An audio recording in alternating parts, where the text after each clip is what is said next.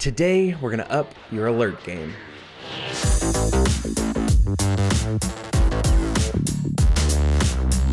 Hey guys, what's up? It's Bravity and welcome back to another video here on my channel. So today we are getting back into the templates and tutorials and we're doing some work in Photoshop for your alerts. Now alerts can scare a lot of new streamers because they're not really sure how they work or what to do. A lot of people go out and pay a lot of money right away to have people make super awesome custom animated alerts, and then the other end of the spectrum, a lot of people just upload a GIF to Streamlabs and then just have text underneath it and it ends up looking very amateur. But there's an awesome middle ground that you can do without spending any money with just a couple minutes inside of Photoshop and Streamlabs to get some awesome looking alerts that can last you a long time as you're grinding your Twitch channel up and you have to spend no money, and it looks a lot better than just having a GIF thrown up on the screen with some text underneath it. So we're gonna jump into Photoshop. I'm gonna show you how to quickly make an awesome looking alert, and then we're gonna apply it into Streamlabs, and then I'm also gonna provide the Photoshop document that we make here in this video, so that if you guys don't wanna make your own little alert box, you can just pull this one from the link in the description,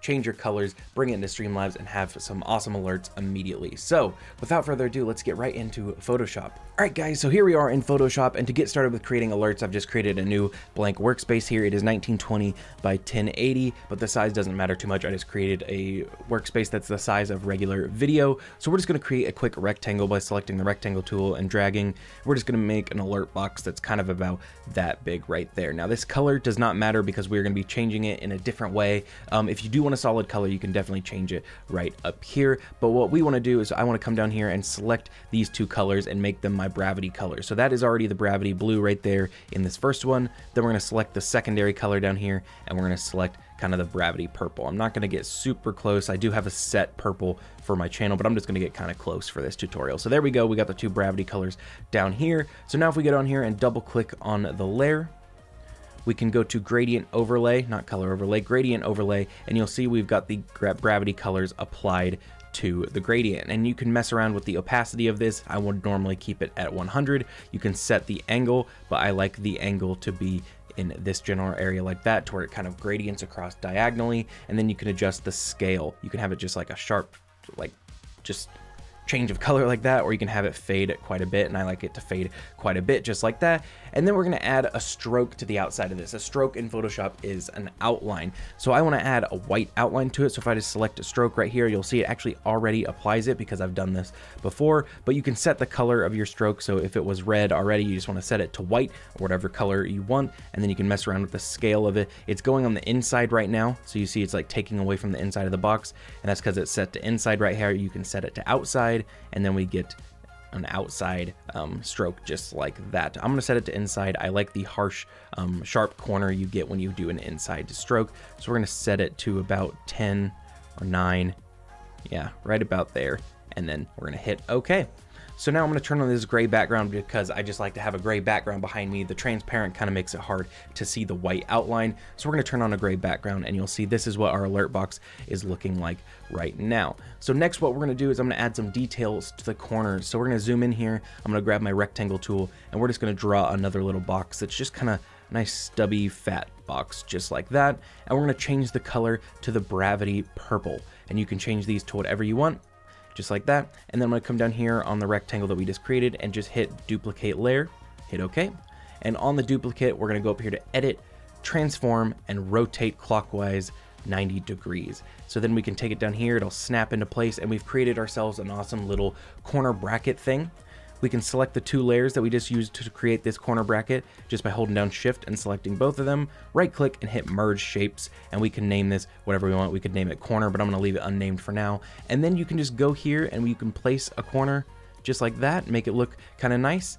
And then you just want to select the two merge shapes that you just did right there, duplicate those. So we're going to duplicate them, and then just do what you did before. Go ahead and hit transform, rotate 90 degrees clockwise, and then you can put it over on this side, and you'll see it'll snap into place just like that, but you might need to adjust it in this direction. And then you just repeat the process, keep adding the corner details to the other two corners, and you're done. You have an awesome static alert. You'll see I already created it here. It's just a basic box with a couple of details around it, and it was super easy to make. It just took me a couple minutes inside of Photoshop, but now we're going to export this out, and I'm going to show you how you can add some awesome animations to this inside of Streamlabs. You don't need the super crazy animations. You definitely want to get those in the future for like maybe major sub alerts, just so that your viewers can see something special when they subscribe. But for basic follow alerts and raid alerts, something like this is awesome. So let's quickly export this, and when you export it, you want to make sure you turn off your black or your gray background or delete it so you have this transparent layer, and you want to make sure you save it as a PNG out of Photoshop. You can't save it as a JPEG because then you do not get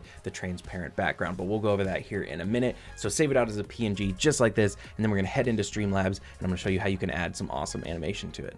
Alright guys, so here we are inside of Streamlabs. I just opened up the alert box and we are in the media gallery here. So what you want to do is you want to come down here to where you have your image, and you want to hit change image. Usually this is a GIF by default of some sort.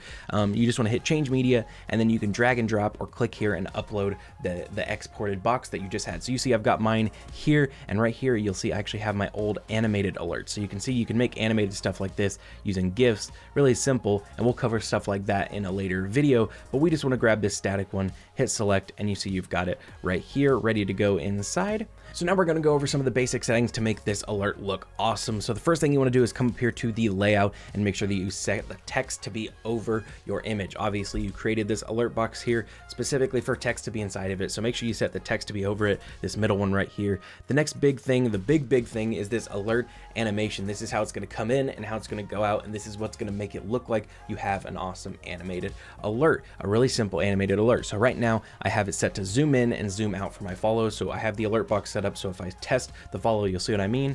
So you see how it zooms in really awesomely, shows the name, shows the follow the channel, and then it zooms right out. It's super simple, but it looks awesome and a lot more professional than just having a GIF pop up with just a name and just follow the channel underneath it. It looks a lot more professional.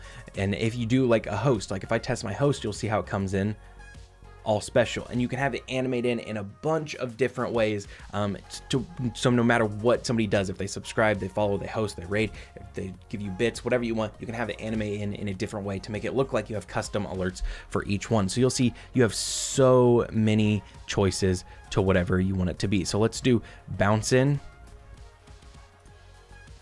So there you go. You see it comes in, it bounces in, and then it's going to bounce out downwards. Just like that. So see, it looks like you have an awesome custom animated alert with how it comes in and animates in, but it's literally just a box that you designed in Photoshop in seconds, or a box that you downloaded from the link in the description of this video. And it's much better than just having a GIF with some text underneath it. It looks way more professional, and it takes no time at all. The next thing you want to look into though is changing the message that comes up. So if you use the default one, it might not look as good. So what you want to do is you want to have the name between these two little, they're not parentheses, they're the fancy looking parentheses, I don't know the name of them, but you have the name here, and that's going to be the name of whoever followed or subscribed. Then you've got this weird line of code thing here. I'm not sure what these things are called, but this thing in, and then lowercase br and that thing out, that is a line break.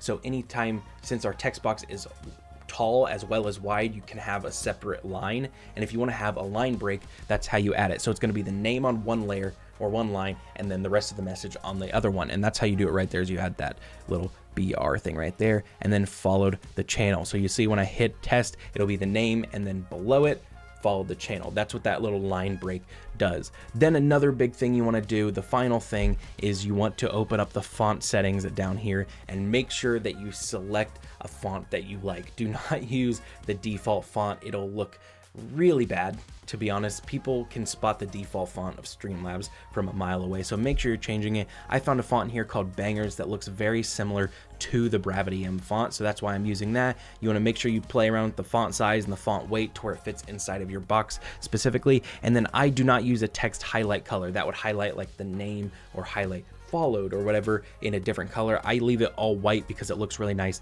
in the box, just having it all one color like that. As you guys can see, I hope you agree.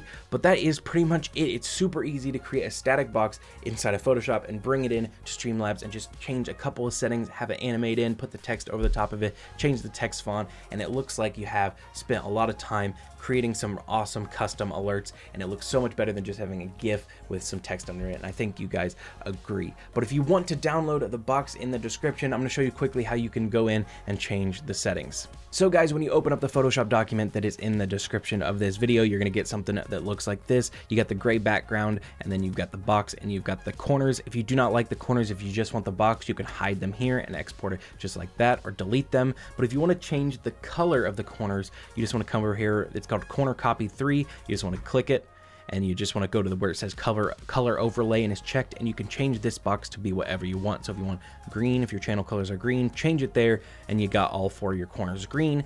Then where it says rectangle 1, you want to come in here, you want to double click that. You can change the stroke to be whatever you want. So let's say a nice orange.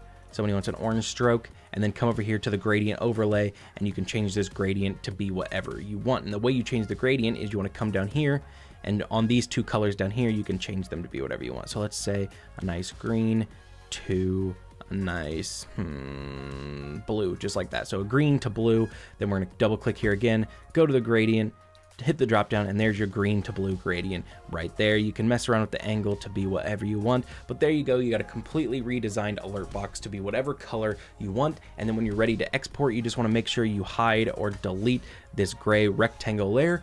You want to go up to File, Save As, and then you want to name it whatever you want right here. So alert box. And then where it says Photoshop down here, you want to hit this drop down, and you want to save it as a PNG, just like that, .png, and that's how you're going to have the transparent background. You can't save it as a Photoshop file because Streamlabs can't read the Photoshop file. You can't save it as a JPEG because then it'll put a black background behind it. You won't have the transparent layer. So name it whatever you want. Save it as alertbox PNG, or you can name it whatever you want, and then you have it to bring in to Streamlabs. But that's pretty much it for this video, guys. I hope you enjoyed it, and I hope I took away a bit of the fear of doing your own custom alerts. It's really not that hard. You don't have to spend a ton of time buying animated alerts or learning how to animate your own alerts and creating GIFs and finding out who can host your alerts. It's just a crazy world alerts are, but you can get into it really easy just by creating an awesome static alert box like this and adding some animation to it inside of Streamlabs, and that'll take you a long way with your streaming career. You don't need to spend a lot of money to get started on streaming. Don't spend all your money on your graphics right away. Just mix something like this, add some animation to it in Streamlabs, and that'll last you a long time. And if you don't want to make something like this inside of Photoshop yourself, make sure you go down in the description and download the alert box that I created for you here today. But I hope you guys enjoyed the video, and I'll see you in the next one. Peace out.